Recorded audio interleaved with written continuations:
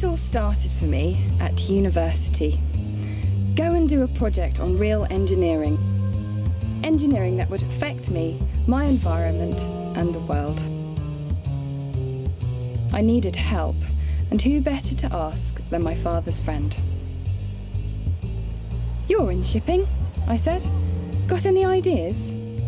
Oily water, he said. Oily water? Oily water, leave it to me. I said, why not the main engines? Or the generators? Or even the control systems? But no, he insisted, it's got to be oily water. Because it's a problem, we can't just dump into the sea like we used to.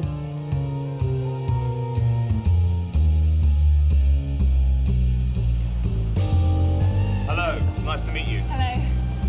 I got something for you.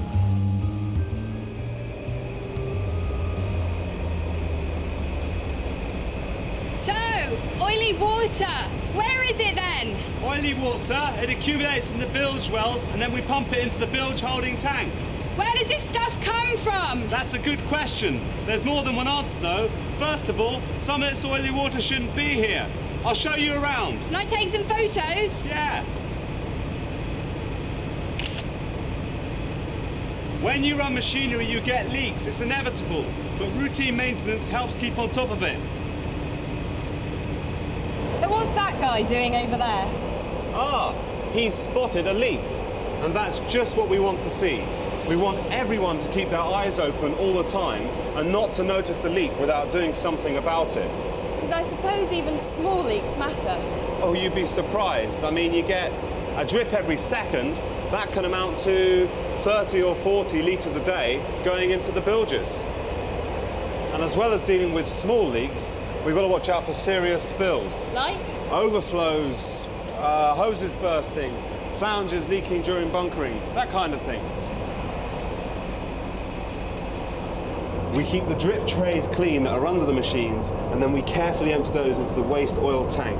It's particularly important that we keep as much oil out of the bilges as we possibly can. Oh, well, why's that? Because the more oil there is in the water, the harder it is for the separator to reduce the oil content to a level in which we can discard it overboard. Sugar? No, thank you. And as well as trying to keep the oil out the bilges, we keep the bilges and the holding tank clean as possible. And by doing that, the separators work much better. Anyone who works on a ship with oil, whether it be filter elements or oily rags, needs to make sure that they dispose of those properly. So that's it then? Leaks, serious spills, overflows, handling anything with oil on it? Not quite. Here, let me show you. Oily water from the bilges is pumped into the bilge holding tank.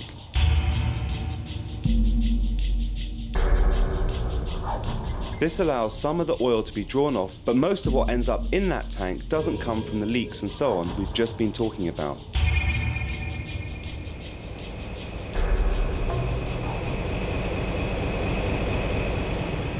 Do you know what that is? The main engine turbocharger? And the charge air receiver below it? There's an air cooler. Water condenses on that as the air's heated, compressed and cooled, and it drains into the holding tank. Yeah, but that's not the only place where oily water comes from. And the oil purifiers? Yeah, the dirty water generated by the purification process goes into one of the ship's sludge tanks. As the contents of these tanks settle, we decant the water from them into the holding tank.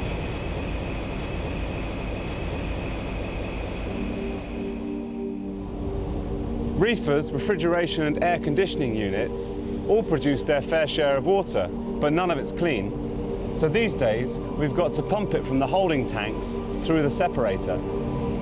I suppose in the old days, ships like this just used to dump their dirty water over the side. Can't do that anymore.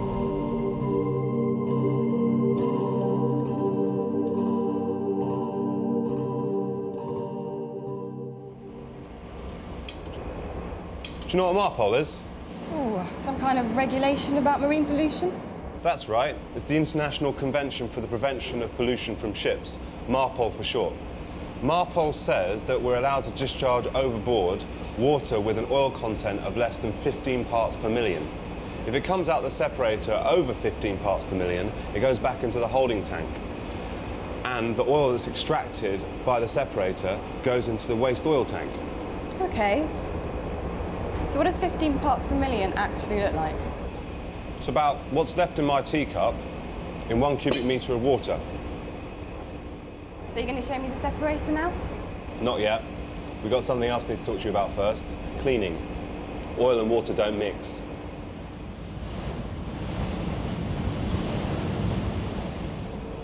When your hands are covered in oil, what do you use to clean them? A Swafiga.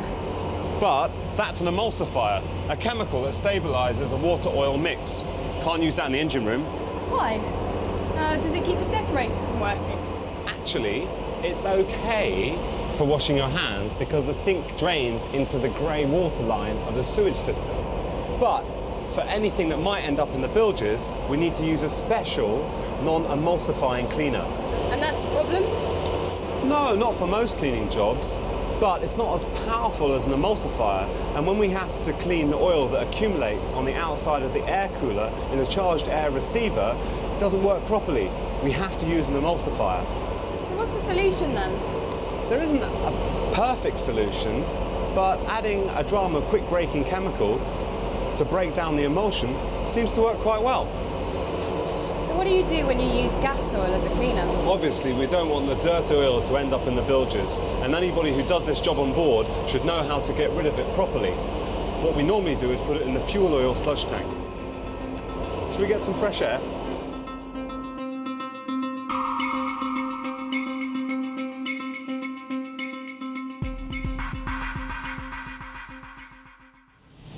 There's a waste heat recovery unit in the funnel, and not surprisingly, it gets dirty and needs cleaning. That's not a problem at sea. The steam soot blowers simply blow the soot out of the funnel. But in port, we use water, a pressure washer. With a cleaning fluid? No, the problem's the soot. If the water's full of soot particles, it'll pass through the separator okay, but because the water's cloudy, the oil content monitor won't work, and that won't allow the overboard discharge valve to open, and the whole lot will end up back into the bilge holding tank. So what's the solution? What we do is we drain the sooty water into a weir tank which allows the soot to settle out. We then let the water drain into the bilge hold tanks, bag up the soot and dispose of it ashore. But in rough seas, the soot doesn't settle, so we have to plan this cleaning job with one eye on the weather. And if there isn't a weir tank? It goes into a sludge tank for pumping ashore. Okay, so now can we see the separator? Let's have some tea first.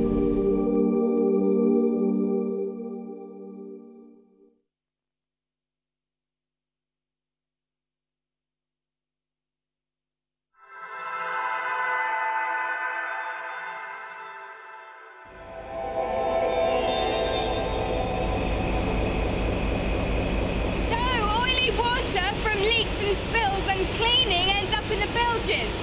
That's the problem. Now we're looking at the solution? We're looking at it all right, but we're not going to learn much about it from the outside, so let's look inside. The oily water mixture is sucked by a pump into the separator in the middle, like this. And the first step is to slow the flow down as much as possible to give the separator time to work. This is where the majority of oil separates using gravity. In this one, corrugated plates are used to increase the surface area, which encourages the globules of oil to stick together and rise into the oil chamber. There are two probes that control the amount of dirty water in the machine. The first cuts the pump that is filling the unit and so gives it time to separate, and the other switches on when the oil chamber is full to discharge the separated oil. The cycle of fill, wait and discharge continues for as long as there is dirty water to separate. Remember that the unit is filled by sucking the water through it. Pushing it through a high-speed pump would just emulsify the oil-water mix and stop any separation at all. Put oily water in a jar, given time it will separate. pump it at high speed through a narrow pipe, and it never will?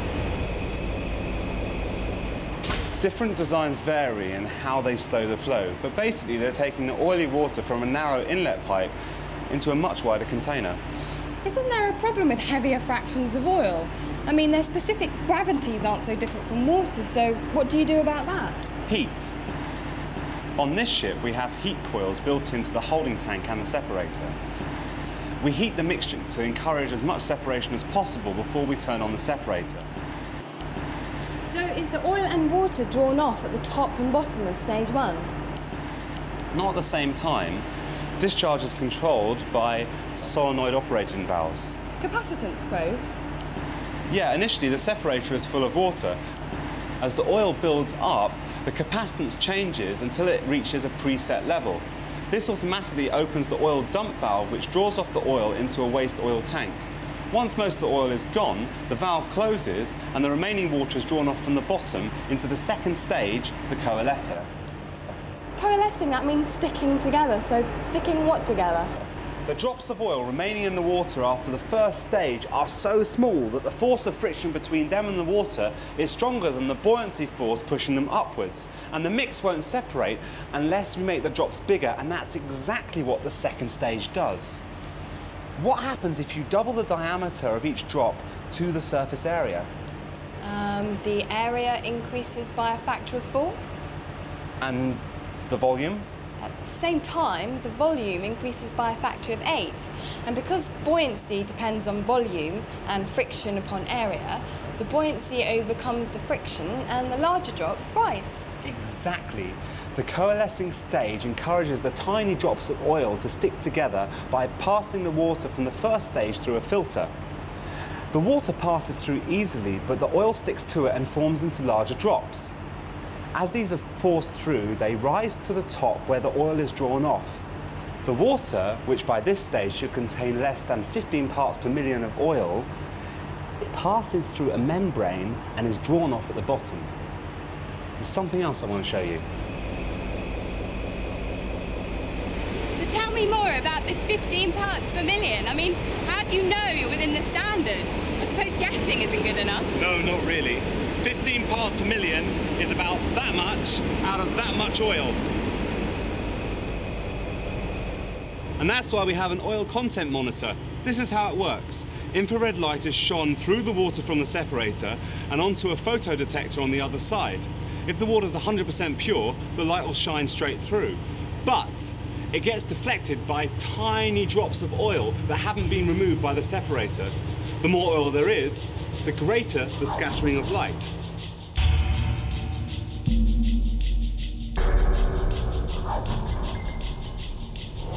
So I can see why you have to keep soot out of this system. Yes, and any other stray particles. Such as?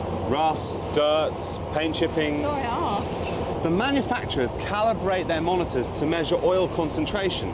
If this goes over 15 parts per million, the overboard discharge outlet of this three-way valve closes and an alarm sounds. And the water is directed back into the holding tank, and on some ships, into the sludge tank. So you run it until that happens? Well, the engineer operating the separator should have a good idea of how much pumpable water there is left in the system, so he can stop it well before it gets pumped full of concentrated oil. So it's left to the engineer to decide? Not always. Like many ships, we've got a float in the bilge tanks, which stops the separator well before it's empty. Oh, another thing, do you think sea conditions matter? Sure. Oily water needs to be as still as possible. Dead right. The next thing I need to show you is the separator working. But before I do that, you've seen where oily water comes from and how we deal with it. Any thoughts? Well, I don't want to seem rude or anything, but it just doesn't seem very reliable. I mean, you've got this really tough international standard, strictly enforced, but the piece of kit you've got to meet that standard has trouble coping with dirt and soot and emulsifiers and concentrated oils and sea conditions, and maybe some stuff we haven't even talked about yet. Have I got that right? Well, actually, most of the time we get it to work perfectly well. But I won't pretend that it's always easy. Fortunately, there's a new generation of separators that deal with all the problems that you mentioned. Good. How do they work? It varies. Some manufacturers are using centrifuges, some are using sophisticated membrane systems, some are using bacteria to destroy the oil and the grease. Like in a sewage treatment plant? Exactly. And there are the non-discharge separators that can evaporate the water. All of them are perfectly capable of reducing the oil content well below 15 parts per million. They run automatically, they can handle any kind of oil and any impurities that oil may contain. But there's one remaining problem. Cost. Exactly, they're more expensive. So we need a new regulation. And that's just what we've got. Pass me the MARPOL book. It applies to all ships whose keels were laid after the beginning of 2005 and also to replacement separators fitted to older ships as well. The spec can only be met by the new generation of separators. So this part of the engineer's job is going to be easier in future? Yes, but it will be some time before the conventional separators disappear. It's good practice to put the manufacturer's operating instructions close to the separator and systematically follow the steps laid out for running it. Who operates the separator? Obviously, it has to be someone who's been properly trained and is competent. It's important for junior members of the engineering team to be able to operate the equipment. When the engineer runs the separator, the last thing he does is to backflush with clean water. That cleans the filters in the coalescer and removes any oil in the separator stage. Once he's done that, he fills the separator with clean water. That way he can be sure it's clean the next time it's used. Of course, when flushing the separator, it must be impossible for the overboard discharge valve to open. Why? Because we have to be able to show that any water that goes over the side has been properly separated and its oil content accurately checked. What's the white box? What's it for? It's a bit like the black box on a plane. It's for protection, yours and mine. The chief engineer's got the key. That means no one can interfere with the monitor or the three-way valve while the separator is operating. That's not the only protective measure we take. Look at these valves and flanges. They're all sealed with plastic. Where we use padlocks, the chief engineer keeps the keys. Where we use numbered plastic seals, we record the seal numbers in the engine logbooks. Why plastic, do you think? So we can break them and open them quickly in an emergency? Right. That's the only time we're allowed to pump dirty water overboard. So what about maintenance? I assume manufacturers supply detailed preventative maintenance programs.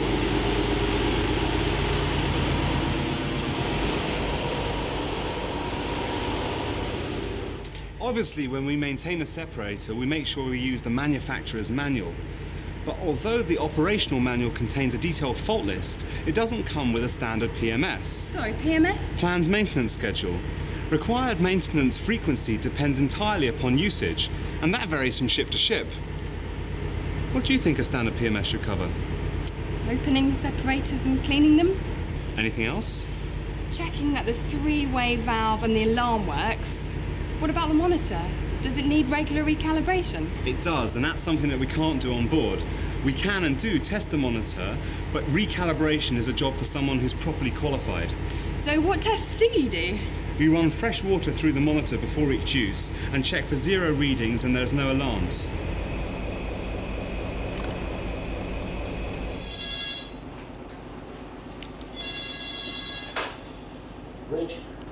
Who's that? It's the ECR. Why are they calling? At the beginning and end of separation, they have to find out precisely where the ship is. Don't modern oil content monitors do this for you? No, they don't. We have to speak to the bridge and get a GPS reading that we can enter into the oil record book, along with other information as required by MARPOL. And remember, it's not just about the international regulations. Some companies' standing orders are even tougher. Tell me something. Suppose you were operating the separator and something went wrong. Like what? Well, let's see. Say, pumping performance was very low. I check the manual to see what the problem is. That's all very well, but when the separator goes wrong, you shut it down before anything else. Then you can read the manual. Whatever happens, we have to make sure that no oil goes into the sea.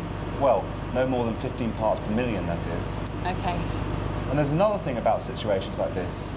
We mustn't be tempted to get too clever. What do you mean? Sometimes, not often I hope, you'll see a solution to an oily water problem that involves breaking the rules. Don't. It's not worth it. If the only solution is illegal, we dump the problem on the shore office, not over the side. We have to be very, very careful. So, oily water separators. Fascinating. Would you like to stay for dinner? I'd love to, but I think my taxi will be here in a minute.